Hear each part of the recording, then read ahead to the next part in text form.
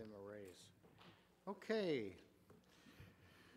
Everybody who would like to sign up is signed up tonight to speak, I'm assuming, which is good. So it is now 6:30 on the nose, and we're going to bring this meeting to order.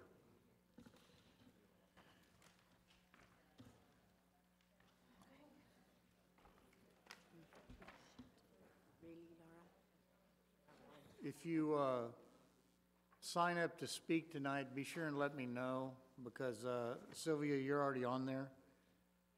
But yes, I saw it. Thank you. So it is now 6:30 p.m., and I call this Castle Hills Special City Council meeting to order and determine whether a quorum is present. Has somebody called Douglas? Oh, there he is. He blended in with the wall. Okay, and our first order of business is the invocation by Mr. Pinkston.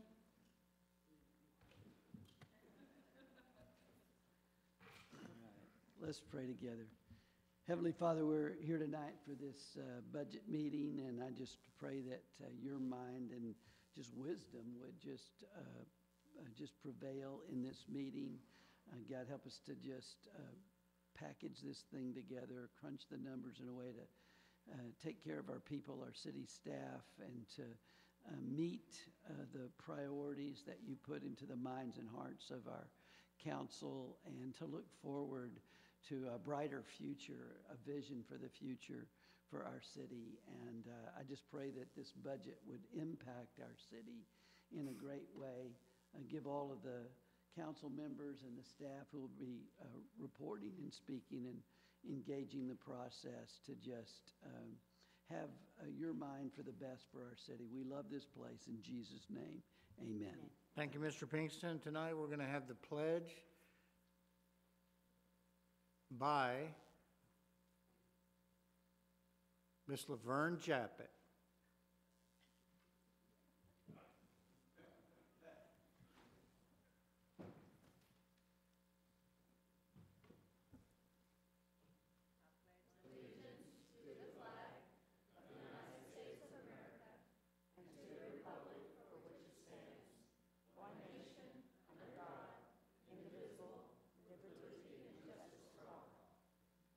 Thank you, Laverne. Okay. Citizens to be heard on non-agenda items. I didn't see anybody signed up on non-agenda items. Robbie Casey. Come on up.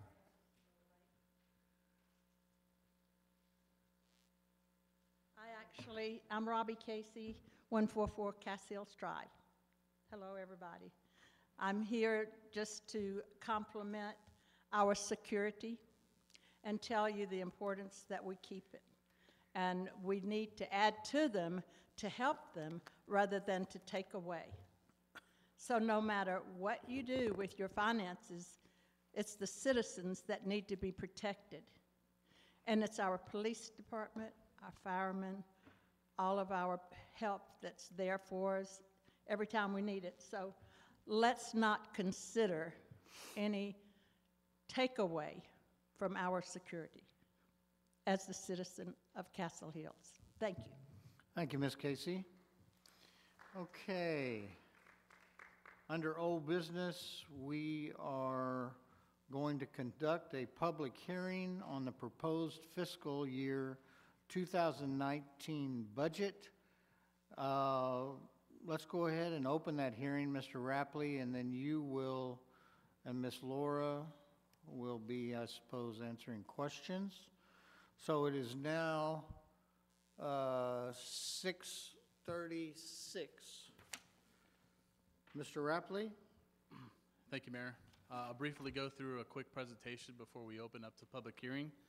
What I wanted to do is obviously recap a couple of things that we've talked about in the last two workshops, which was in part of the overall theme of the budget, the maintaining of our city services, and the possible dollars that could be reallocated possibly to different areas, including, I heard council a number of times say, streets and drainage.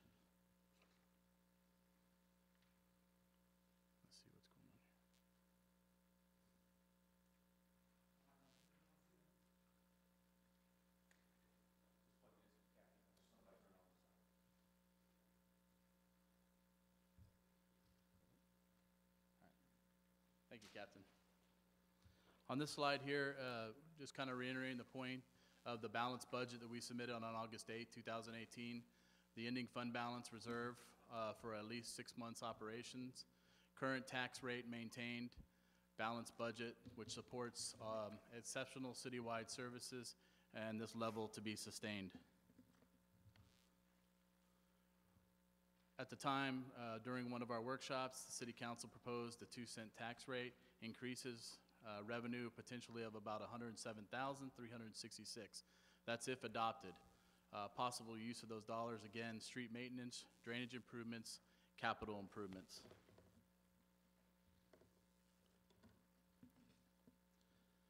As we talked in previous workshops, reallocation of funds. This is in part a recommendation for reallocation of those funds in the general fund. Total available funds, $331,334. Recommending to transfer those dollars to the supplemental streets and drainage fund. This equates to 4.8% of the budget for reallocation. Reallocation of funds have no impact on services related to public safety, police, fire, and dispatch. This slide is the table I showed last council meeting. We've made some modifications to it, and I'll just run down the list. We have 2 vacant and funded positions that we are recommending for elimination. The project manager, a position in streets. We also have excess fire department, that's salary dollars that were in a previous budget, which was adopted and recommended by our previous city manager at the time. We are moving the COLA from 3% down to 2%, excuse me. Our health insurance re-rate came in. We had budgeted 20%. It came in about $14.88, and then we had a couple of non-participating employees, which actually were a savings to the budget itself at $16,000. City Hall improvements, we originally programmed in $40,000 to the general fund for improvements to the building. We as staff and myself are recommending those to come out of the seed fund moving forward to start what we would call a building management repair type fund. Not necessarily fund, but a line item for dollars to be used for improvements for the not only interior but exterior of the building moving forward. We're also proposing to sell the 1998 E1 truck, and in talking to Chief Dover, we believe that we could probably on the market get $35,000. The total surplus of the general fund being $346,334. As a result of having new legal services, which was budgeted originally at $75,000, the last 2 years have averaged about $90,000, so we increased this line item budget to $90,000. Plus, as our new city attorneys, the increase per hour for their services versus our previous city attorney has increased. So those are the reasons we actually proposed $90,000 at this time. Recommendation, again, reallocation to supplemental street fund, $331,334.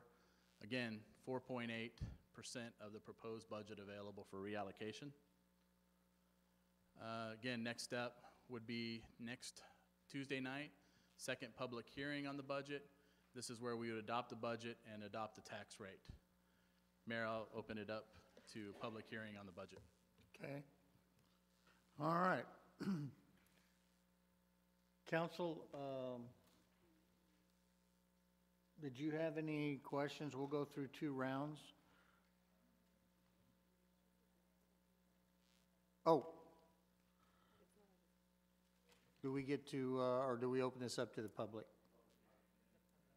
Oh, okay.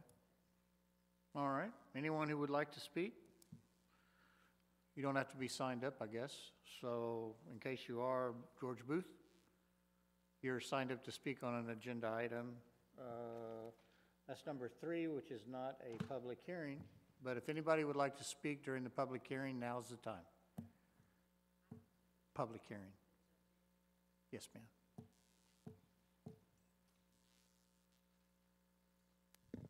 Sylvia Gonzalez, 103 Wickford Way. Mayor, aldermans, and residents and employees. I'm very concerned about our streets and drainage. I know we had a tremendous amount of rain, and I know some people, can you hear me? Some people are having water still get into their garage or their homes, and we need to be considerate of that. I hope that we can maybe raise some money or cut back on some of the departments so that we can put more money into our fund for our streets and drainage. It's really bad in some of our areas. My house is fine, but I know a lot of people that are having major problems. I appreciate you listening to me, and I hope you'll consider it. Thank you so much. Thank you, Ms. Gonzalez. Would like to remind everybody you don't have to be signed up for this item, so if you would like to say, Bonnie?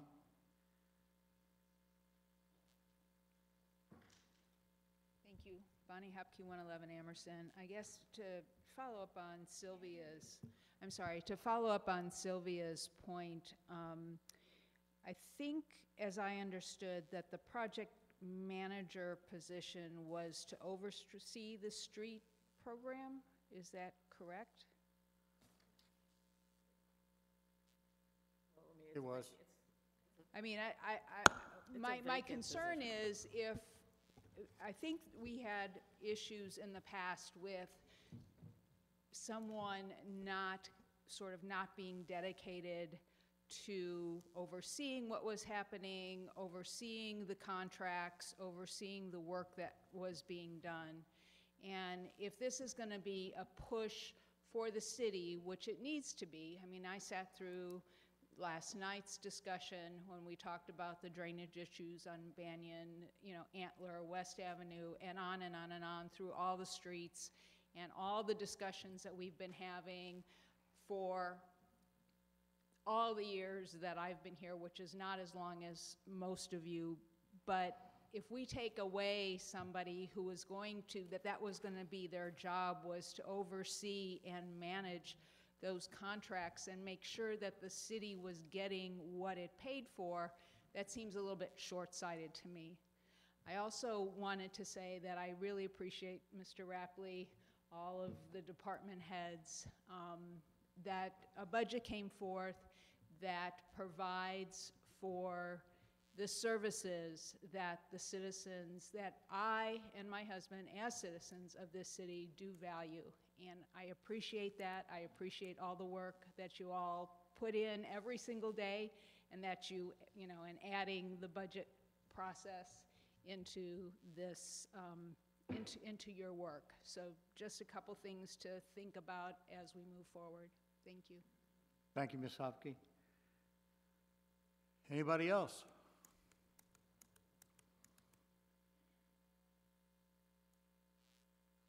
Okay. Last call. It is now 6:49, and we will end the public hearing.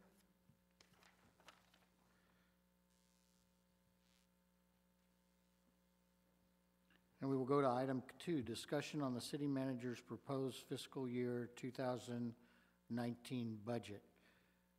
We will open the floor. George, Sylvia, and Frank Paul, you're still signed up on different items on this, so you will be called under item 3. But this is discussion of item 2, discussion of the city manager's proposed fiscal budget 2019. Mr. Rapley, did you want to say anything before? No, Mayor. Okay. Well, let's start on the left with Mr. McCormick. Mr. McCormick, did you have any comments or discussion on the items, please?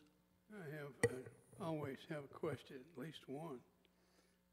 Mr. Rapley, you indicated that you're going to turn back the $16,000 for the digital marquee at City Hall. Is that because the money is coming from someplace else other than the general fund, or because we anticipate that it will pay for itself? Councilman McCormick, if you recall, that originally that was submitted at one point by Council Member Winger, and we programmed it into the original proposed budget. And since then, during one of the workshops, essentially it was pulled because Ms. Winger had mentioned it's no longer needed or in that capacity for having a digital marquee. So we took the dollars into surplus, thus that we didn't have to program it into the proposed budget. Do we know whether a digital marquee is still possible, if it'll be paying for itself because of advertising? It wasn't going to have advertising. I'm It was our sorry, understanding it was something we had to put in. I can't hear you. I didn't pull it because it wasn't needed. I mean, one could say it wasn't needed. The reason that I recommended it in the first place was because I wanted to see if we could join with the company that does our digital signs to see if they would build one at no cost, or more importantly, if they could tell us how much we would be able to gain in advertising on it in the same way that Hollywood Park does.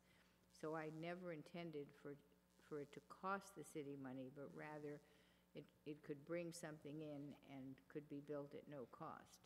So this is Until still, we know that, which we haven't had a chance because Ms. Rapley hasn't set up the meetings yet, until we know that, I didn't want it to be coming out of the general fund budget. I understand, so we're still anticipating a possibility of a digital marquee. Yes. Thank you. Ms. Scott, did you have any comments or anything? We'll go around a couple of times. Yes, sir. I did. I just wanted to clarify that right now, we have a completely balanced budget with all of our current positions that are filled, being covered with a 2% COLA, correct? We have a balanced budget as is. And it's not up here, but the chart that I'm looking at that has the project manager, the street position, digital marquee, all those things, that after our balanced budget, we are looking at right now having a $331,000, a little over $331,000 to decide exactly where we want to put it within our balanced budget. You are correct, Councilwoman. Okay, so I just want to be very clear. We have everything covered, and we have a $330,000 surplus, so to say, or of money that we can allocate to place where we feel it needs to go.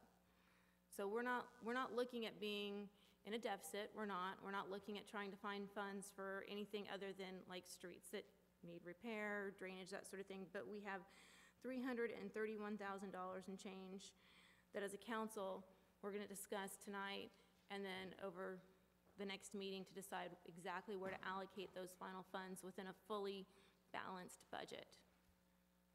Yes, Councilwoman. And as you recall, again, on August 8th, bringing a balanced budget, like Mr. McCormick mentioned, the digital marquee, we had a number of things programmed in. We've gone through those over the last couple meetings, removed, added it to a total surplus from that standpoint. You know, like last meeting we heard, let's just keep the radios for fire, because at the end of the day, 2 or 3 years from now, we don't want to have to pay for the entire replacement of them. So that's why we're planning accordingly to plug those dollars in right now.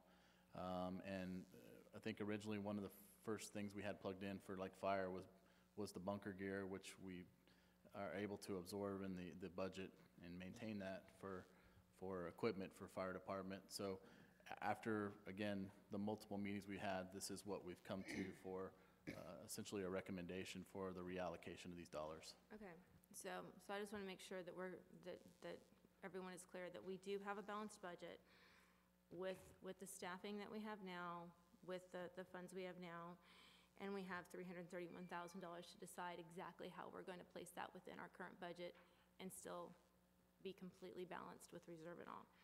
Okay, that's my only comment. I just want to clarify that we're just, basically, the only thing we need to decide to do is where to put this $331,000. And that is the case. And again, I heard in hearing from council over those workshops that the priority is streets and/or drainage. So this is why the recommendation is to transfer to the supplemental streets and drainage fund to continue to have dollars towards streets and drainage improvements. Okay. That's all I have for right now, but I'm glad we're going to make another round. Thank you. Ms. McLean?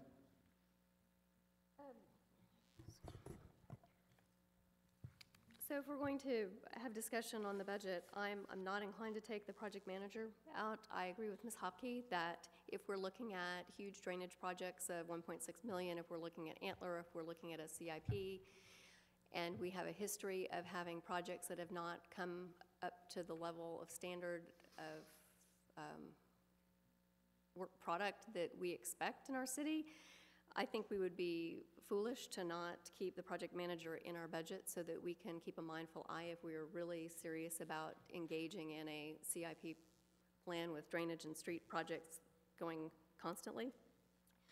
I also still feel strongly about leaving the excess salary in the fire department for a captain for Chief Dover, and those are and I really don't think that we have allocated enough for attorney's fees for next year. We'd have roughly 80,000 that would go to our primary legal assistance, and that only leaves 10,000 for the extra stuff over a 12-month period, and historically we have a lot more than that in the last couple of years. So I really feel like that item is not realistic, and we will end up in a crunch with that one. Ms. Winger? I understand, oh, sorry. Go ahead. Go ahead. Councilwoman, with the project manager itself, I think if we currently had a program, and I say capital improvements program, infrastructure plan, that involves multi-year planning, and we were underway with projects within those, I think it would be a viable position. But right now, there's no plan yet that council has approved for the next 5 years to manage these projects. And maybe once council is consensus and come to a collective consensus on a plan moving forward, then maybe that position could be revisited. I'm sure it's a viable position if a plan is in place like that, because you're talking about managing contracts, managing projects, and then going back over to make sure that on the side of that you're securing the side of the city, and you're doing a quality insurance portion to make sure the project's done right. So at one point when we do have a plan in place that council agrees that we're going to do for the next 5 years, I think it's a viable position to have a management type of position for those projects. Down the road, they may be able to visit where we can look at maybe having an engineer in-house instead of on demand, possibly. So those are the kind of things we need to look at moving forward after this budget as possibilities. Ms. Winger? Yes, thank you, Mr. Rapley. First of all, it's required by law that we have a balanced budget, so having a balanced budget is no big trick.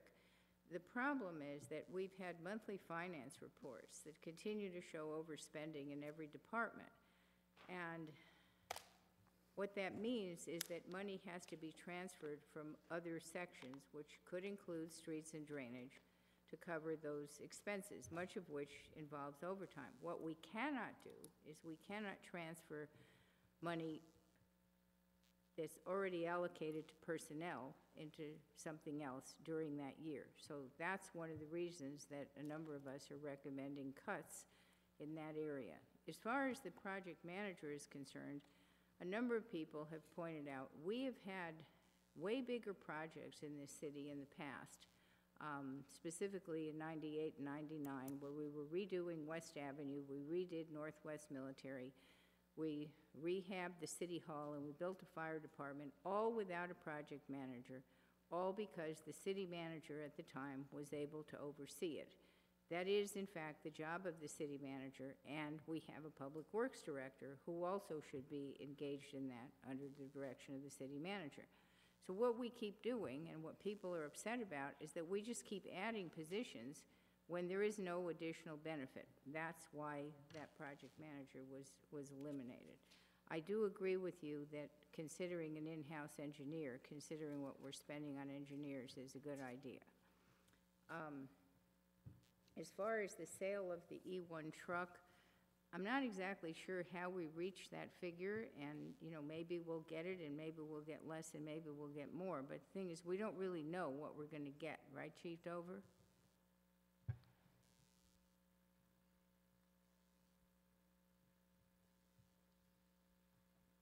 by my best estimates, after looking at trucks similar to it, that's on the lower end and being somewhat conservative. That is? Yes, ma'am. Okay, well, let's hope that's correct or that we do better. Absolutely. Right, okay. The other question that I have has to do with the COLA, because we were originally told by our financial consultant that this is what Social Security was looking at. Well, in fact, it appears that Social Security may be looking at nothing, or at most 1%. And since we've generally gone with what Social Security allocates, I think we may need to lower that even more to be in concert with them. Thank you. Thank you, Ms. Winger. Mayor?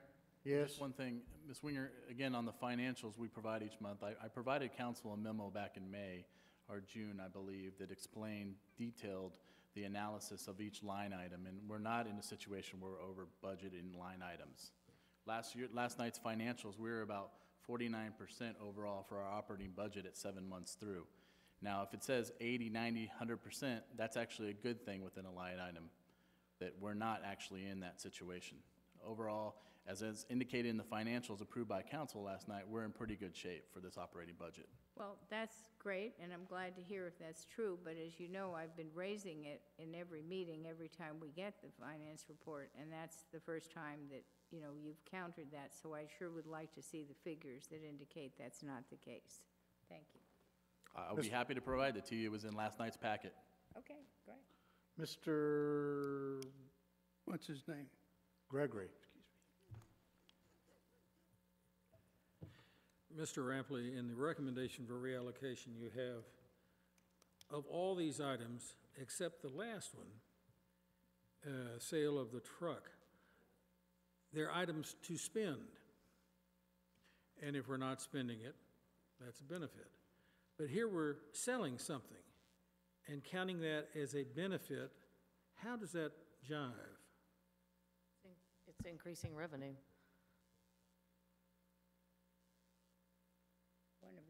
That revenue line was increased by 35. Because the Okay. hope, the hope is Overall, that, that's a All right, total so increase. it's not a reallocation. the it's hope per the se. sale is done as revenue in this operating budget. Okay, so it's not a, it's a different type of budget item. It's not a elimination of something, it's an increase of something that was unexpected. Yes. Yes? It was, Okay. we increased revenue.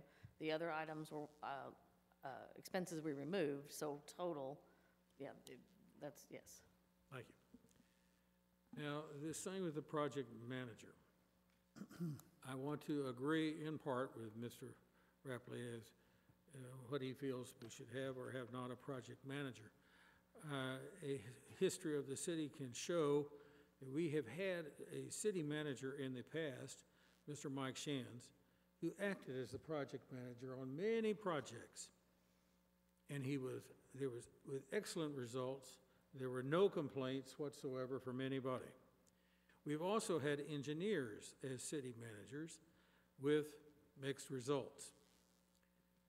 So the head of public works should be considered to have this additional responsibility. Is something that he or she should oversee, because the head of public works is out in the field all the time. These are just considerations. We can also hire a project manager as needed. Last year, a former city alderman knew of somebody that he highly recommended for this type of thing. And perhaps if we don't have a city manager who can do this, which I hope we find somebody who can do this that doesn't have the increased cost, that we can perhaps go to an outside person and hire as needed. The in-house engineer might also be a place to turn for that pool to get somebody as needed for each project. These are just my thoughts.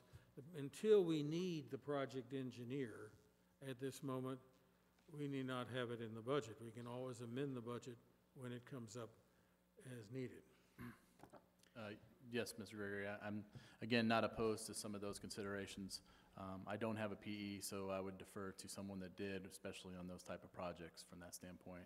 So again, if we got a budget accordingly to, again, contract someone to help manage those projects, we can look at that aspect. Well, there are many ways to skin this cat, and so we'll hopefully find the right one for the time.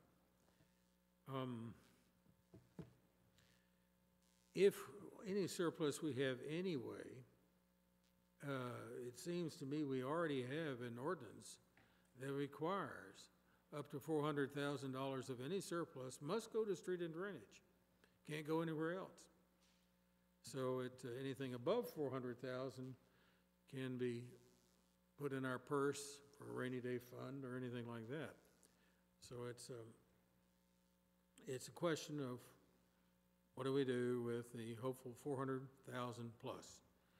And I'm pretty sure we'll come to an equitable answer. One thing I wish you might pass these out or have this in the back for people in the audience to see. This basically is the rundown of all the various funds we have, the audited results every year. And there's a very good thing here, if you want to look for something very positive. We are always going to have a reasonably, not a lot, but a reasonable cash flow every year coming in for maintenance. We have $250,000 for street every year, come hell or high water. Pardon me. We have digital billboards, we have all these other different things. Isn't that correct, Mr. Mayor? It is. Okay. So we're looking probably at $500,000 a year, approximately, every year for street and drainage repair.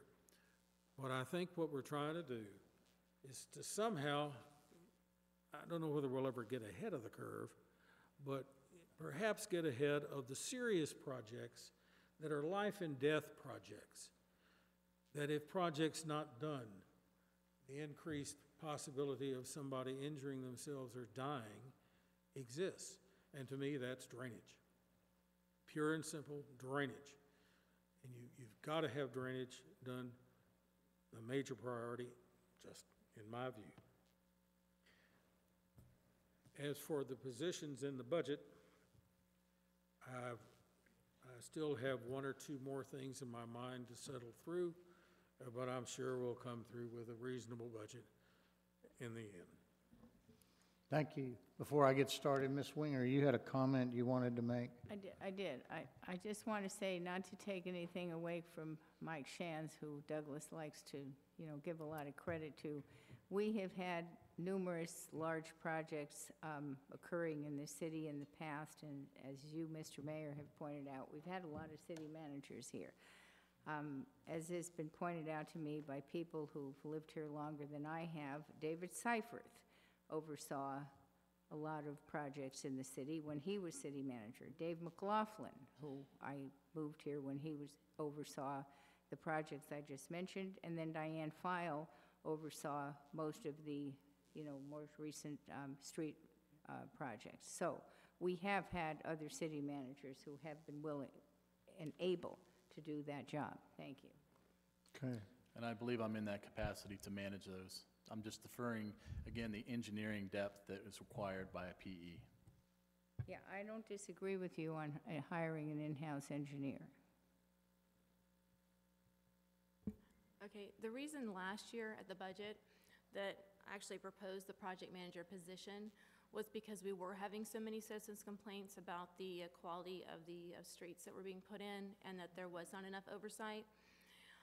We had been hiring project managers to come in, and I went through all of the receipts for the previous 2 years. We were paying over $200,000 a year for project management services through engineering firms, and it didn't seem like we were getting quality project management through these firms if we were having so many problems and citizen complaints that were coming in about brand new streets cracking, falling apart, curbs not being installed properly or having to be changed, silt being put down, filling easements, that sort of thing. So it looked to me like we were getting inferior services for project management by hiring it out through some of our engineering firms. And when I pulled all of the receipts out of the records and realized we were paying hundreds of thousands of dollars a year for project management that didn't seem like we were getting, to bring it in-house made sense to me from a design point of view and a project point of view and a construction administration point of view. And that's why I suggested that we look at bringing that in-house. And so we'd get more bang for our buck, and they would have skin in the game because they'd be working for the city, and they would report directly to the city manager. Because our city manager is not an engineer, and he's not a project manager. And that is a very specific position when it comes to construction administration. Someone who goes out and knows specifically whether the construction is being done properly or not, particularly when it comes to streets and drainage. So on another point having to do with the drainage, which right now is an issue, and as Mr. Gregory has pointed out, is an extreme issue, and it's a life safety issue, it makes sense that if we're not going to do a project manager, that we go ahead and look at those funds, or possibly the funds that are currently excess in the fire department, and go ahead and bring on assistant chief to the fire department, because while we have these drainage issues, and while we have these high water rescues that are needed during all of these rain events where we have high water, makes more sense to invest right now in assistant chief of the fire department to go out and take care of these rescue situations. So to me, the money might be better spent there by shoring up our fire department, giving them that position that's required by our ordinance that we should have, an assistant chief, and protect our people until we get the drainage under control, have more safety built into our fire department who performs these high water rescues. So if we're going to have them, which we are until we get our drainage under control, let's make sure we have enough people working with our fire department in positions and then do training to make sure that we do not have a fatality. So I definitely think some of this money should be looked at going into that assistant chief position. And I have to strongly disagree with Ms. Winger's comment about COLA. I currently have up on my laptop my Federal Reserve, and it's for Social Security this year. At the end of July 2018, the COLA is trending at 2.7% for Social Security and federal retirees. Tomorrow, Thursday, September 13th, they will release the new Consumer Price Index, how it'll trend as of next month at the end of August. But at the end of July, it's trending at 2.7% COLA for Social Security and federal retirees. So I think her numbers might be a little bit off compared to what is out there when you research what Social Security is doing as of July. They'll have new numbers for August, like I said, posted tomorrow. And then, let's see. So that is all I have to say on that. I do not think dropping below 2% would be fair to our employees, particularly when Social Security is looking at 2.7 now. And if drainage and safety is an issue, which it is, then we need to shore up our fire department, make sure we have enough manpower there to handle any of those rescues until we can get that drainage fixed. Thank you. Ms. Scott, just on the COLA, again, I understand from looking at the aspect that Ms. Winger brought up from the Social Security, and Laura had looked it up too, that there was something she found, an article that said that 2% was a little closer. I've checked with my colleagues, my contemporaries in other cities, being city managers, to find out again, because they're going through the same process of putting the proposed budget together, just to make sure we're in line. And again, 2% seems to be the median there. I'm happy with 2%. I just don't think we need to go lower than 2% because compared to what we're seeing trending now, to go lower than 2% would not be what's happening nationally. Okay. Sure. Yeah, as somebody who received Social Security, what I can tell you is that actually what we've been seeing in recent years has been a decrease in Social Security overall. We provide health insurance here. As you pointed out, we're going to have an increase, and it's not as much as we thought it was, and that's great news. But what happens in Social Security, and what happened last year, which was the first time there was an announced increase, which was a 2% increase, There was no increase because it was all taken up by the additional cost of the health insurance that's taken off what you receive. So the point is, ultimately, there's no increase. And we're not taking that into account because we do provide health insurance. Okay, before I get started on this, I want to say a couple of things about the COLA thing. I don't know, Douglas, jump in any time, that where there hasn't been a time where we didn't give above a 2% COLA. Oh, yes. Huh? We did. When? When we had the Great Recession, we had, all salaries were frozen. When was that? That was in 2009, and then back in 2010, I think we upped it to 1%. Okay. But 2009, we froze it. In 2003, there was a proposal to freeze all increases because at the time I came on the budget that May, Mr. Shands handed me a note saying we were looking at a $900,000 deficit. And because of that, we froze everything until we got a better determination of how the year turned out, and it actually turned out we had something like a $25,000 surplus. So we had to look back, if my memory is correct. But we have had zero for at least 1 year that I remember. 1 year.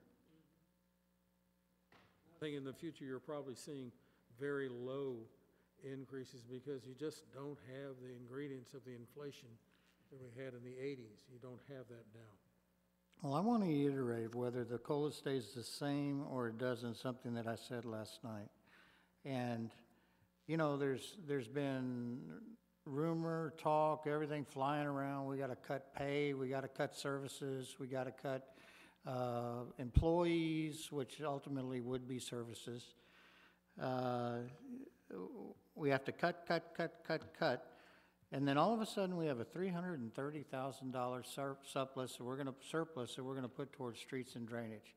Well, since I'm not going to run for election in 2019, I want to say you will not be able to nickel and dime this budget, this city, and our employees when what we need to do is pass a bond, a small bond. I've talked to Douglas about it, who probably knows more about drainage and streets than some, and take small bites with this thing and not get our city into a situation where we're penny poor. And you know, the COLA is what it is, whether it's 1%, 2%, 3%, whatever it is. But now I get to say something because I'm disappointed. And I'm very disappointed, and I'm sorry if this hits anybody. But this Banyan project and our major flood areas need to be fixed. And I learned what a CIP was last night. They explained to me a capital improvement program. All those letters sound really good. Capital improvement,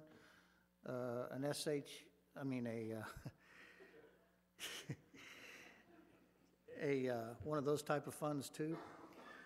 And it doesn't matter what the acronyms are or anything like that. We know that we have problems in Banyan and we have problems in Manton. And I've invited Ms. Winger. We're going to Austin.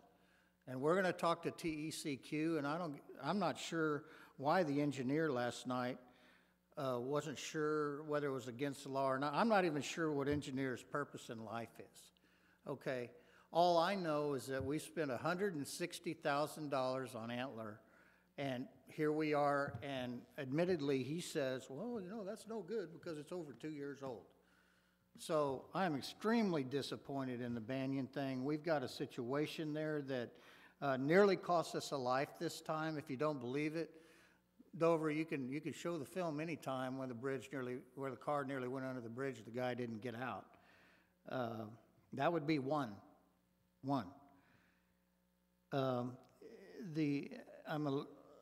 I'm disappointed in the project manager too, because we're not living in. I understand Dave Seifert was a great city manager.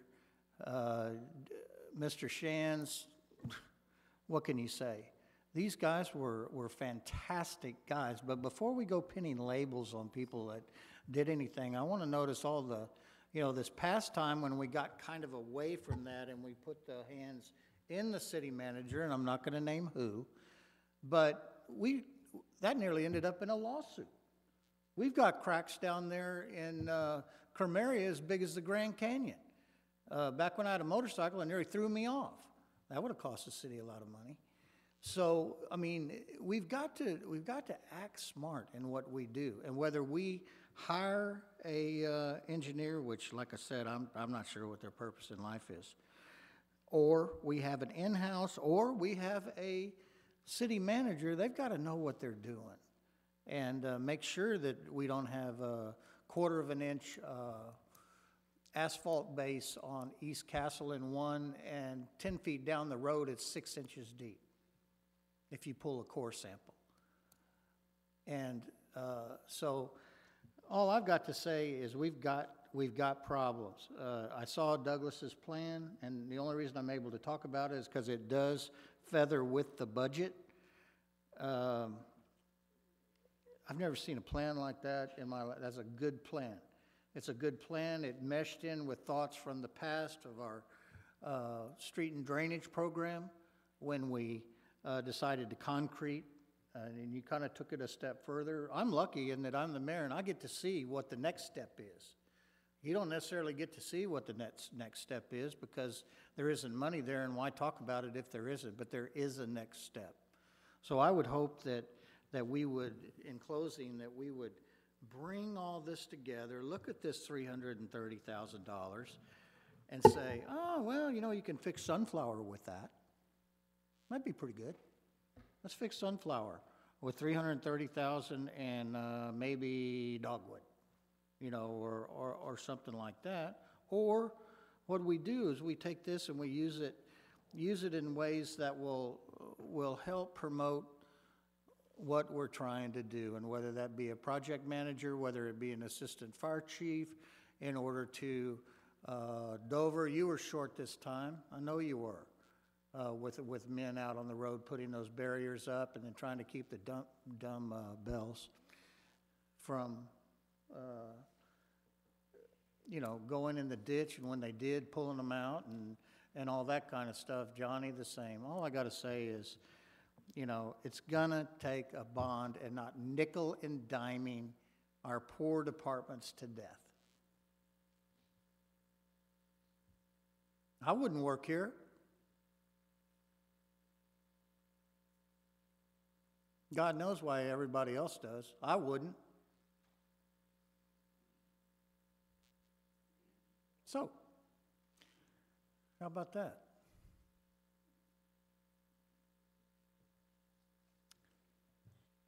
Skip? Okay, I got a couple of points.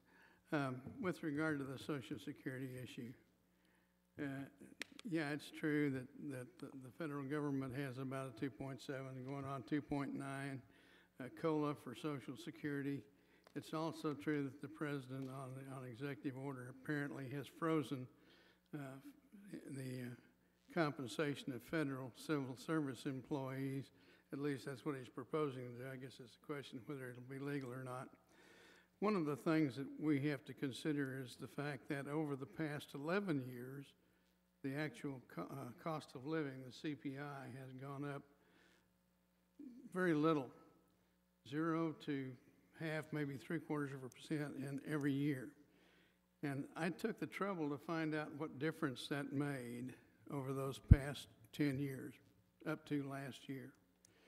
And if you multiply that out and figure what the increase is, we've actually increased pay over the past 11 years by 22.25% approximately over the real inflation rate. In other words, everybody got a 22% pay raise over the past 11 years, everybody who works for the city of Castle Hills, because we paid every year up until last year 3%, notwithstanding that CPI and Social Security were only going up 0 to 0.1, 0.5, 0.7% in each of those 11 years.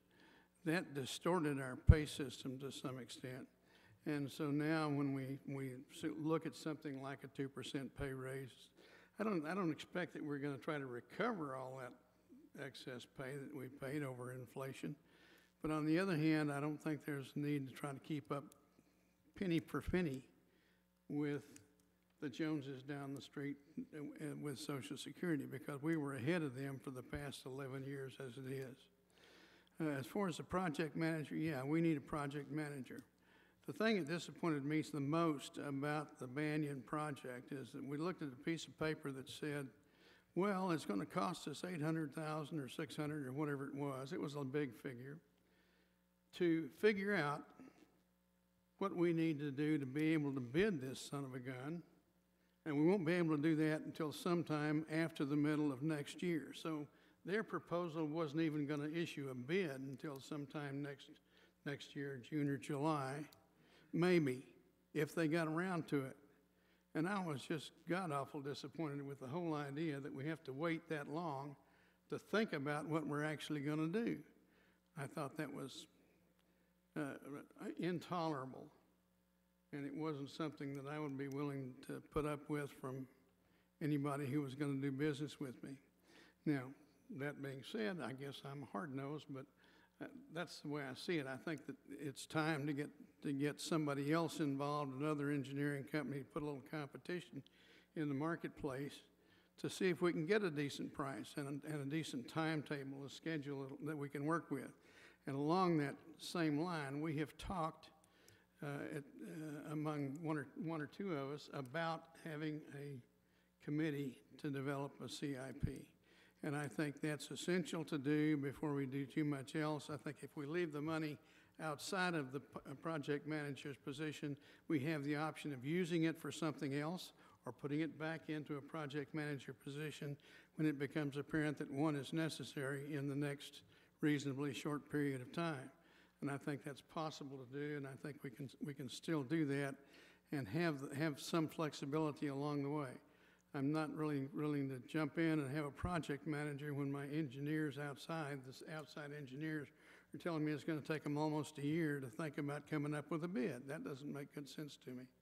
So that's just kind of where I'm at on that. And as far as what the public wants, they want us to spend money on streets and drainage. That's what I've been told, and that's what I've heard people say here in the public hearing part of this evening's festivities. So I'm inclined to think that we ought to spend that money on streets and drainage, however it is. I think at some point we're going to definitely need a project manager, no question about it. And I think if we can, that project manager ought to be in-house. But I think we have a little bit of flexibility and time to make a decision about that. Right, we probably need a bond at some point. And the only way we're going to know how much that bond is and when we need to issue it is to have a decent, what do they call that thing, that CIP? What was that again? Capital Improvements Plan. CIP. CIP, yeah, right, CIP. Capital Improvements Plan that we can look at and say, well, we've got these items that we want to do. We have so much money, we can get this done in this year and this done in next year. But if we borrow X amount of money, we can do it this way. And we have to figure out when we're borrowing that money, just how in the world we're going to pay it back. So that's kind of where I'm at on that point. I don't guess I've really got any more questions for Mr. Rapley, unless Mr. Rapley has anything for me. Mr. McCormick, you're kind of right on a number of things that you've said. Again, once we have an inventory of all the projects, we'll have a price tag to them, and that'll give us the dollar amounts that we need to look at, which directions for funding options. If we don't have the capacity within our funds, then we may have to go the direction of either borrowing or setting up a bond. Once we do have that inventory and list of projects and totals, I would probably recommend bringing in someone to put together the financial plan to see, again, what our threshold is on borrowing, and or if the route is to set up a bond committee. Typically, the bond committee is set up by council members, and they select folks in the community. The bond committee prioritize those projects. They put them in categories like streets and drainage, and then again, that's how the propositions go on the ballot for voting. Well, I think it's been suggested that we should have a capital improvements committee, and we should probably do that as soon as we can, and then shortly after that, we probably should look at a bond committee once we have some idea what the capital improvements plan is going to look like. That's kind of where I'm at on it. And thanks, Mr. Rapley, I really appreciate that. Next time I want to go fishing for compliments, I know just where to turn. Thanks. You know, I talked to Councilman McCormick today, and one thing that was realized that I said, he didn't necessarily say it, but one thing that I said is, you know, we've got to get past these political boundaries when we come to, it's very important that we have a committee, a CIP committee. And I asked him, I said, well, who should appoint that committee? Well, the mayor should.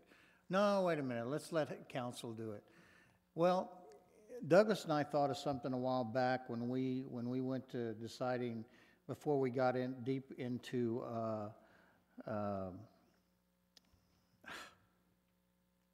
the process on picking streets. What's it called? Starts with a C, cartograph. And actually, although it's pretty simple, it's been going on since the beginning of time. And what that is, it's a lottery. And, you know, that way, what we do is we decide by council and the mayor who will be on this committee and make sure that the names that go in the hat know what they're doing. And not to say that there's ever been anybody on a committee that didn't know what they were doing. I'm not saying that. But what I am saying, until we get past this political, well, if I guarantee you that if I did a committee, everybody go, oh, look, the mayor, all of his boys are on that committee, or girls, excuse me, ladies. All the ladies are on that committee, and it's bipartisan. If Miss Winger or Skip, oh, look, that's what's going on, and guess where we get? We get nowhere, is what we do. We fight for another 2 years, and then the other side wins the election, and then the other side will win the election next time. And here we are 52 years later still battling it out.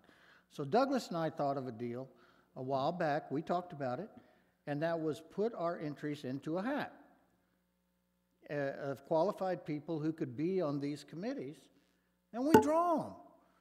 It isn't the first time that's happened. You see it on the news all the time. The same guy that put the prisoners in pink pajamas in the tents, if you remember that.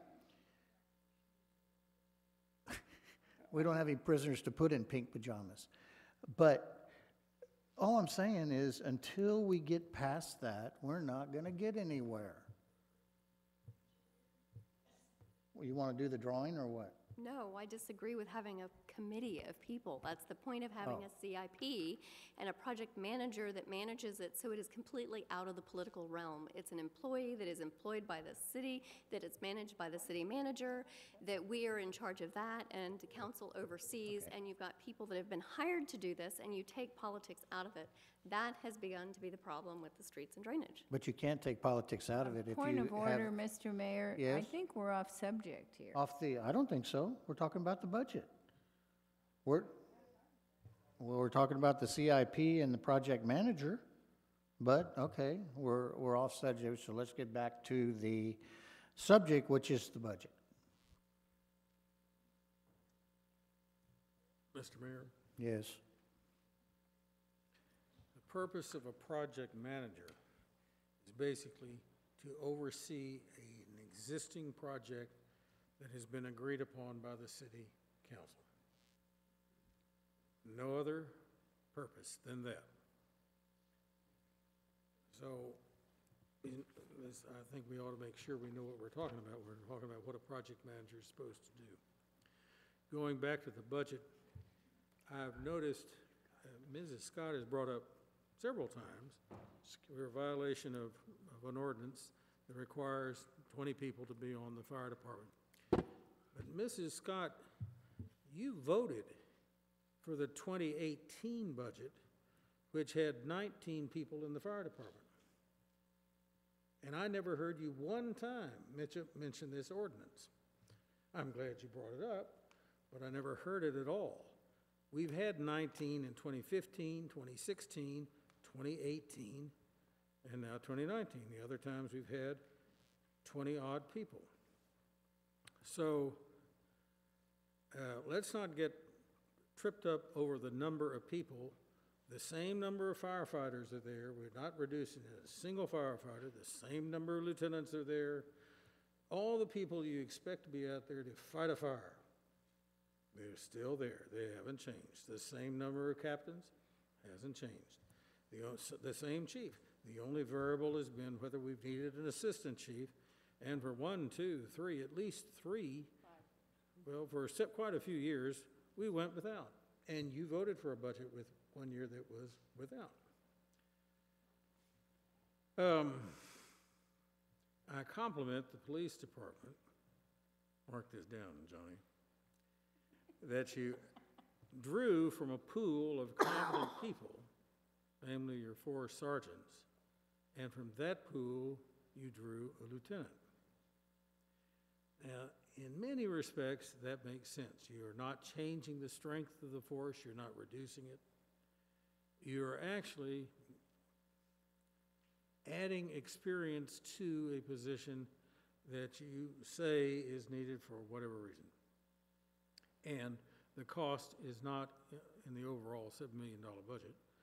It's rather negligible. It's about $7,000 difference, but that's a very reasonable way to look at it, and I applaud you to doing that. I haven't come to a conclusion on everything in the administrative branch, which has gone from 6 to 9 employees since 2009. And Public Works is basically, we've general agreement on most things over there. So I don't see that there is an enormous amount of, you're not going to have any reduction of a service.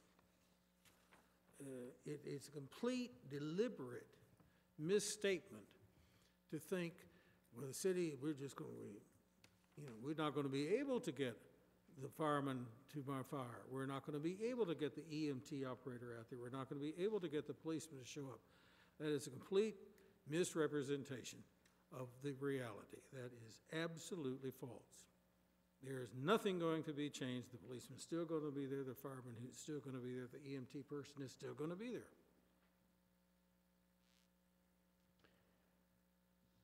I think we're close to 95% agreement on most things, frankly. And this is the rounding off the edges. The reality is this. We have plenty of people in this city right now, more than enough, I think, more than enough people to get what the citizens want done. They want to be protected. They want to be served. We've got more than enough people to do that. I think we have maybe a few too many, but we're in the ballpark. We've got to concentrate. We know we need infrastructure repaired. We actually had a survey of repairs, for example, of what it would cost to repair alleys. And when we had the last bond issue, they actually were proposing to fix my alley to the cost of over $500,000 for my alley, which is more than it would have cost to have done my street. And I looked at that and I said, isn't there any common sense going on here? Of course you're not going to do that. So if I had to guess, I think it's a pretty accurate guess, I'd say we have about $8 to $10 million of drainage projects that have to be done. Not we want to do them, we hope to do them before I get to be a super senior, but they have to be done for safety's sake for the city. And I think they're probably about, and I think that's for drainage. For streets, I think we got to do a lot more in-house. We talked about in-house. I think we ought to buy some of these machines that other cities have their own machines to repair their own streets. And technology should make the machines a little easier to do than they were 25 years ago. I see no reason why we can't spend some money to do that. In the long run, I think we'd save a heck of a lot of money.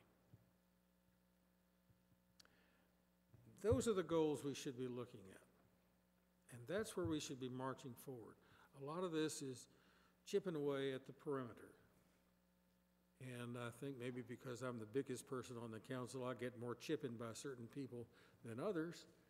But we got to look at it that way if we want to be better off next year, 5 years, 10 years from now, and feel confident we're getting what we're paying for, and to grow the pride of Castle Hills.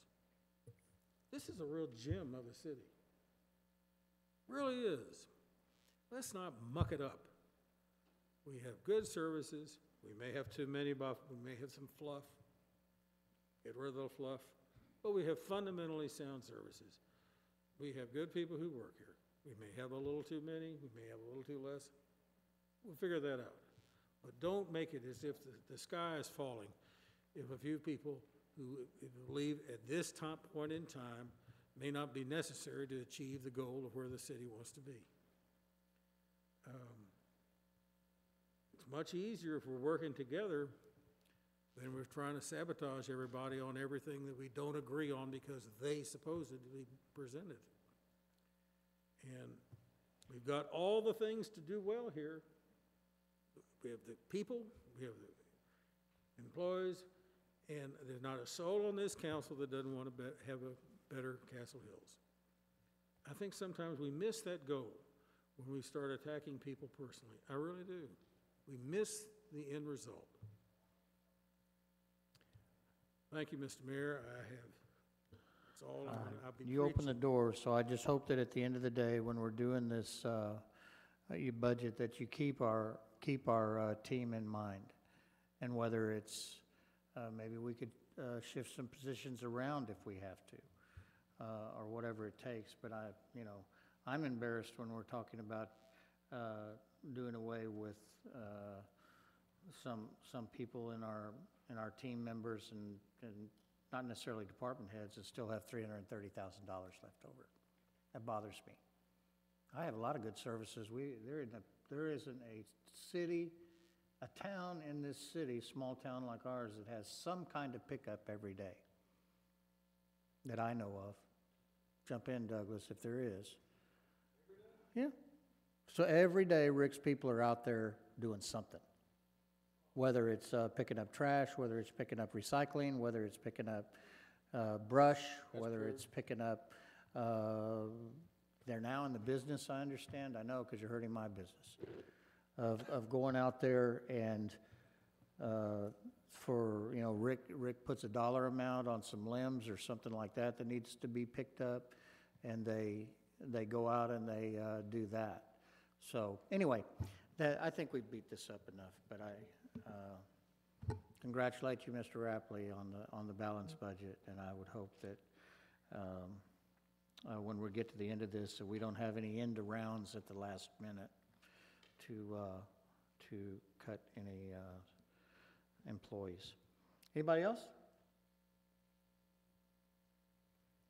I appreciate Mr. Gregory not wanting to name names, but since he did name my name in his speech as he got started, I would like to state the fact that, yes, I did vote for the budget last year without an assistant fire chief on it, but since it has been brought to my attention since then that it is in our ordinance, it had not been brought to my attention at that point, yes, I did vote for it. And had I been aware of it last budget season, I probably would have pushed for that position instead of the project manager, knowing that one is required by our code, our ordinance, and the project manager was not. So had I had it to do over again last year, I probably would have pushed for the one instead of the other.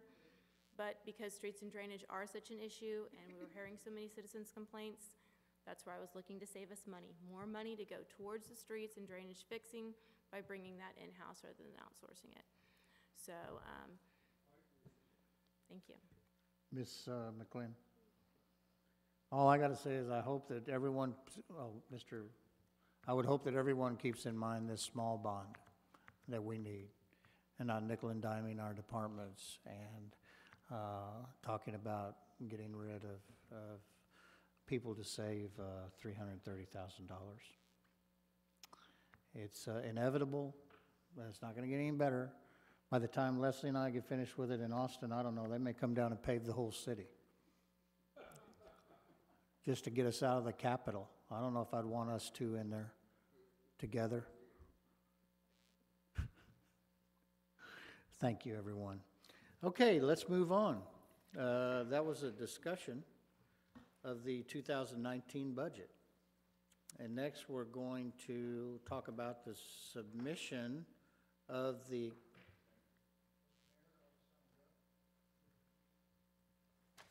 Frank Paul, you actually were signed up. So come on up. I wouldn't want anybody to think I was giving you a special favor. I wouldn't want any special favor. West Avenue, wait a minute, I'll wait till you come back, Mr. Mayor.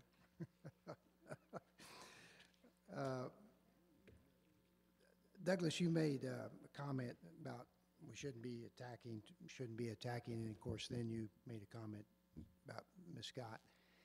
I can understand where this got lost in the maze. You tell us, have you been on council for 14 years? You didn't know that ordinance. I didn't know that ordinance on the 4 years because city manager didn't bring it to us, whoever the city manager was. Had he brought it to us, we would have changed it or abide by it, one or the other. That's my opinion. As you know, you and I voted together on the project manager situation. We voted against it. When you have a project of any kind, the engineers build in a fee for project manager. Now, the way we ran into problems with the streets that we did over 2 or 3 years because the engineer was allowed to be the project manager.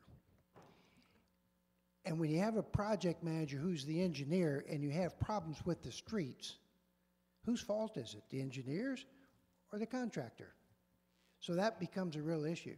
I think I agree with Mr. McCormick that if we have a project, we ought to go ahead and enlist a contract person to handle that particular project and see what it's like, and then we can reduce the fees that are in the engineering that calls for a project manager. Now, Mr. Mayor, Ms. Winger mentioned West Avenue and Northwest Military. Didn't the state pave West Avenue back in when we took it over in '99? Yeah, I think it was the state because they paved it and then they deeded it over to us. Northwest Military, of course, that's a state road anyway. So we But wouldn't we have, oversaw would we have, Hold on, listen. I don't know why we would have oversaw it. I can't disagree, I just question it, because I don't know why we would do that. About a year ago, before things got a little catawampus, our Public Works and 3 or 4 of the people who were on the committee, street committee, worked up a 5-year plan. And that 5-year plan, for some reason, didn't get taken care of, didn't get installed, didn't get action on. I think that we're sitting up here talking about things, including myself, that we're not that experienced on, and we have an extremely experienced person that we need to draw more information from. I'd like to address another thing. You talk about the streets machines. It's not that easy.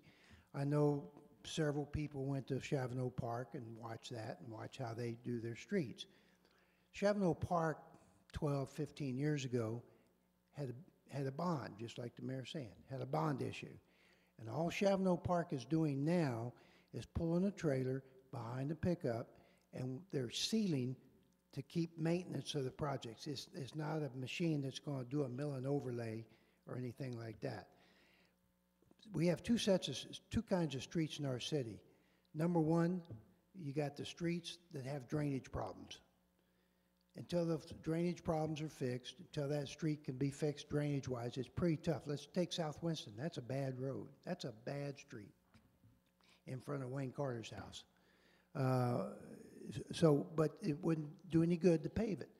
Well, you can do some mill and overlays on some streets that don't have big drainage issues. And I think that, personally, I think if you put together a committee like y'all were kind of talking about. I think it should be a mayoral committee, and I think he ought to be chastised if he does not get engineers that know the business and that know how to take care of it and come up with projects. And I think they ought to be working with Public Works Manager. Rick knows more about the streets, about everything in this city that has to do with infrastructure. And I just think that you could move ahead and get a lot of information that way. So I agree that we ought not have, I was not for hiring a Public Works, Assistant Public Works at the time. Our Public Works Director did not want one at the time. He felt the same way that I guess you and I do on that particular issue. Thank you. Thank you, Mr. Paul. I was the only person signed up for item number 2. So we're going to move on to the next item on the agenda, which is item number 3. And that is submission of the Crime Control Prevention District CCPD adopted in 2019 budget to the City Council for review and schedule a public hearing. So that is an action item. Let's get a motion on the table and a second. We do have some people signed up for that. So moved. So moved. A second? I'll second. Thank you, Ms. Scott and Ms. McLean. Okay, there is some people signed up. Mr. McCormick, did you have anything to say? Okay. Sure, why not? Mr. Rapley, do you have a presentation, or there isn't anybody signed up for the presentation, so were you prepared to do a presentation on the CCPD? Anyone over there in admin? So before we just make sure we passed out the 2 pages for the crime control, it has not changed from the original proposed city manager budget. There's no changes. The CCPD approved the same amounts and dollars, so there's actually no change from August 8th. So Was that prepared for the packet that went out, or did that come up here tonight? it's the same all I did was add a column that shows projected ending. It's the same document that's in your proposed budget document from August 8th. Is everybody prepared enough to discuss that, or do we need to give you a few minutes to visit? To So talk about it. you don't really or think have, about I it? mean, This is submission, it's Yeah. not for discussion. this is Right. Yes, sir, submission. it just Mayor- says to review Mayor, and just to You schedule- point still have to decide. schedule a public hearing. You just have to schedule the public hearing. That's Mayor, your just next to make a step. point, again, it is a submitting of a budget. CCPD met on the 5th to approve the budget. Now it's in front of council, we're submitting it, Chief Seaman's submitting it as well. So there's nothing to talk about, we're just deciding on a date. No, and we needed to schedule we need to set a date and times where we can establish a public hearing, so we can publish it, because we need 10 days to publish it. Okay. So there's no presentation. Yeah, and again, Would it's not y'all- changed. And Okay, by the thank you. time the CCP board finished, I think on the 5th, we still needed 10 days, so we couldn't get it on the 18th agenda. No problem. I'm sorry, Ms. Scott threw me off, so it's her fault. And Mayor, we could even do, I mean, It's a joke. correct me, Chief, that it can be done in 45 days, so you can bring it to the first meeting in October to approve the budget if you want, or you can establish a date after we approve the budget next week. At some point, you can schedule a special city council meeting to approve the budget. It's up to council as an option. Yes, the CCPD. Mr. Mayor, I'd like to make a motion Sure. that we put that we schedule the public hearing for the CCPD adopted budget for 2019 for our regularly scheduled city council meeting on October 9th. Okay. We have a motion for October 9th. Do I have a second on that, please? Mr. McCormick seconded it. Since there's no, I guess there could be discussion on that as far as the 9th is concerned. Anybody have a problem with that?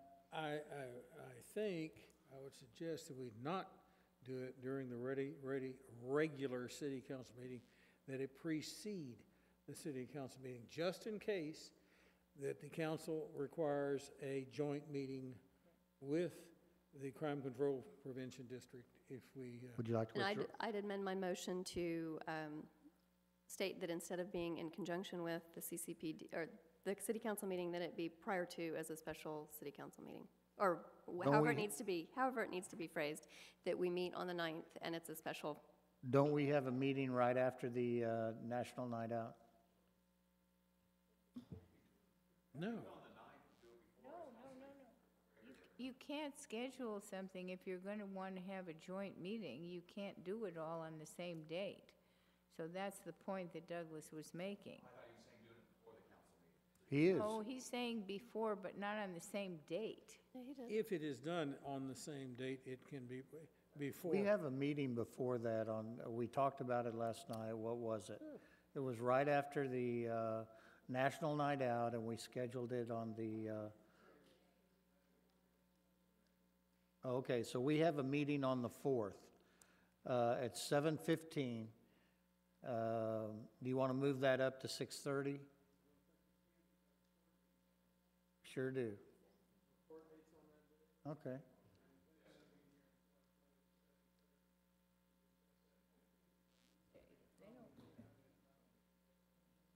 Mr. Rapley, what is the latest date that the council has to approve the budget for the CCPD? 45 days before.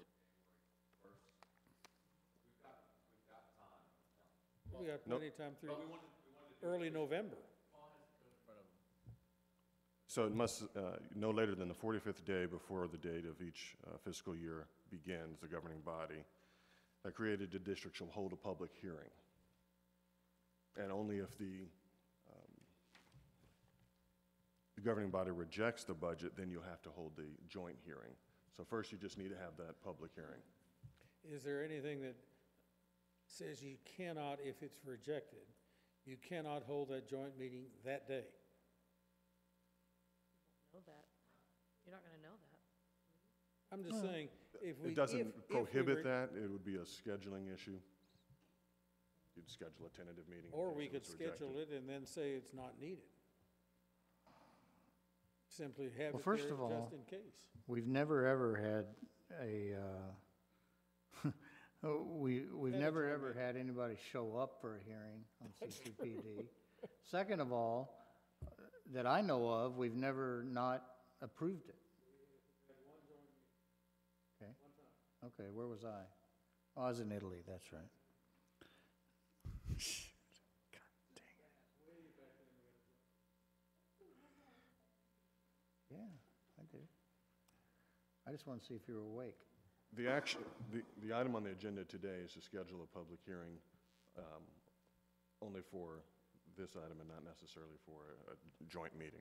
So my Why don't we do- motion was to schedule the meeting, the public hearing for Tuesday, October 9th. That was my motion.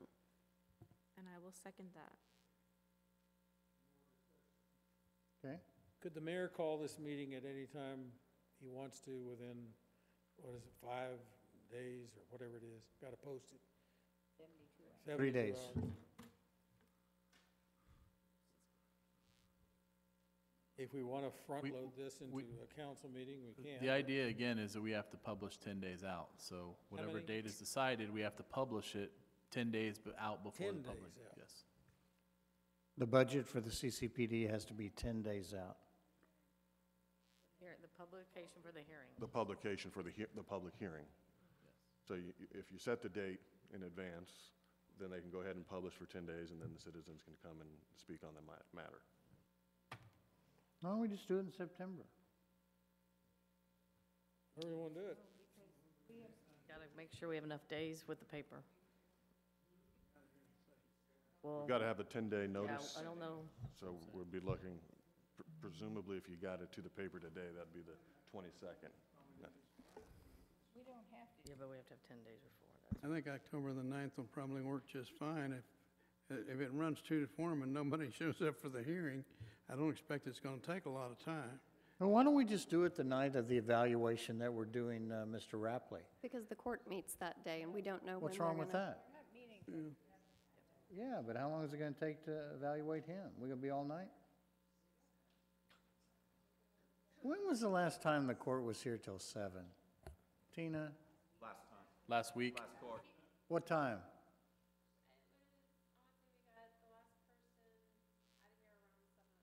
What? Yeah. What about before that? Was that a weird time? Was that a weird time?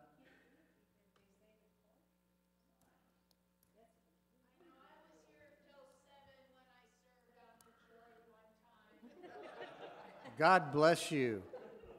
Mr. Mayor, point of God order. bless you, Bonnie. Point of order. We've got a motion and a second to schedule the public hearing on the 9th of October. Okay, we've got a second. All in favor? 9th? The 9th is a Tuesday? Tuesday, regular council meeting. Next month. During the meeting. Sure, we'll call a public hearing during the meeting on the 9th. No, she made a motion. And a second. And we just had a vote of 4. All in favor? All opposed? Okay, 4-1. It's on the 9th. Thank God. I think we should have had our public speakers in there someplace, Mr. Mayor. I think we blew it. That's all right. We can always pull it, and then we can talk about it later. But There was also citizens to talk about that, due to the fact that there was, all it was a submission. I don't see there was anything to talk about. Is that correct, Paul? What would a citizen talk about? The date and the review and scheduling a public hearing on the matter? Okay. Mr. Mayor, I would open it, whatever the proper thing is I need to say to, if there's a citizen that wants to talk about the scheduling of the public hearing, I would support that. Okay. She was the person that made the thing. Sylvia, you're signed up. No, it says submit.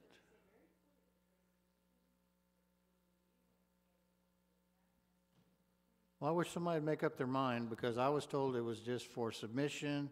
Then she wanted to have a presentation. There wasn't a presentation. They weren't ready for a presentation, and so we were scheduling a public hearing, which we talked about for 15 minutes, and here we are. Sylvia, go ahead. Sylvia Gonzalez, 103 Wickford Way, Mayor and Aldermen, employees and residents. Can y'all hear me? Okay, I'm on the CCPD committee, and yes, we did vote for that budget. However, I think, first of all, I do want to say that we have a wonderful police department here. Feel very safe and so happy we have good police here. We did look at the budget, that was offered, but we didn't do as much research, I think, as we should have. I did contact Bexar County Police Department, Sheriff's Office, and they said that normally they don't change out their cars until they have 100,000 miles. And they were, I think the chief was recommending changing all of the cars, and some of them, have, 36 or less than 36, and maybe a little bit more. So we thought possibly we could go one more year without replacing all of the cars. And I know they do a fleet price. I have a relative that has a security company, and he bought 10 cars. And then later on, he bought 1 car, then 2 more, and he still got the fleet price. And this was a different year, the following year when he did this. So it shouldn't be a problem. I also contacted the police department, and the gentleman I spoke with told me they definitely do not change out the cars at 36,000 or even 40,000 miles. I just wonder also how they decide which cars to buy, because there's a lot of information on the consumer report that provides, cars that have less maintenance, and things of that nature. So I wanted to discuss that also. I thought that was important. We did vote on it, but I think it was premature. And we just need to be smart about how we spend our money. Thank you. Thank you, Ms. Gonzalez. George, go ahead.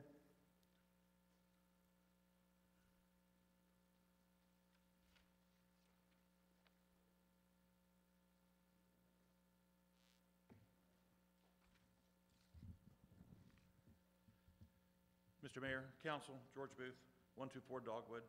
I too am on the CCPD board, which is Crime Control and Prevention District, for those who don't know. It's funded by the sales tax. 1/4 of 1% is how the crime board gets their money. And we buy the vehicles and equipment for the police department. It's not taken out of the general budget. I want to reiterate what Sylvia said. I think it was a little premature that we voted. We had several new members on the board, and so we were presented with the budget, and we had to decide right then and there about the budget. And I think if we'd had more time, we could ask more questions. We didn't have the maintenance records for the vehicles, and so like she said, we have several vehicles that have low mileage, and those are highlighted. Units number 1, 2, 3, and 7. The first 3 are Explorers. They have less than 36,000 miles, and Unit 7, the Charger, has 41,413 miles. Most people on the board, in fact, I think I'm the only one that got a copy of this, so they didn't have information to really make sound decisions. Maintenance was an issue that Chief Siemens brought up, so I stopped by a local repair place and asked about it. And they told me that labor was $145 for front and back brakes and $120 for the brake pads, which is a little bit more expensive than your personal vehicle, which naturally police vehicles are used a little bit more aggressively than our own. Rotors cost about $220 from Ford for the original rotors. Aftermarket's about $120.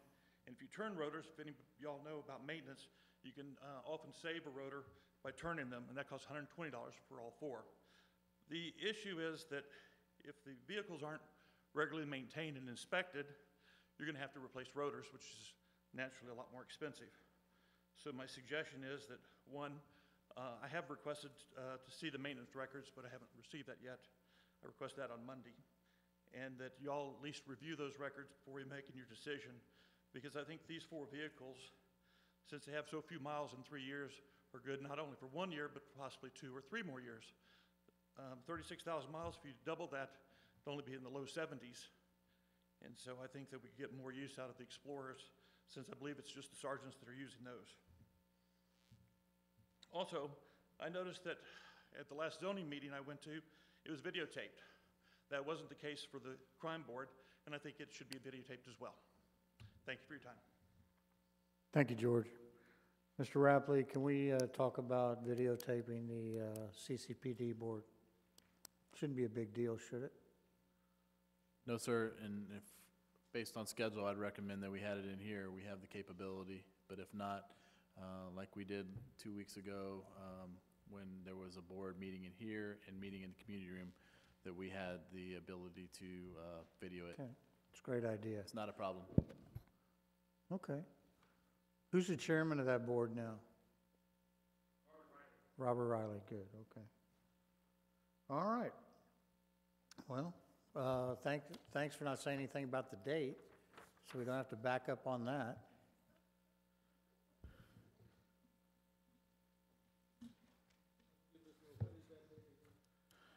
The 9th. We're going to work it into the meeting somehow. Okay, we're going to move on to the 4th here item, which is announce the date and time of the meeting to vote on the 2019 fiscal year budget and 2008 tax rate, 18 tax rate. The government body will consider a vote on the Castle Hills fiscal year 2019 budget and the 2018 tax rate on, this says September 18th, 2018 at 6:30. Ms. Winger made a so move. Is there, have a second on that, please?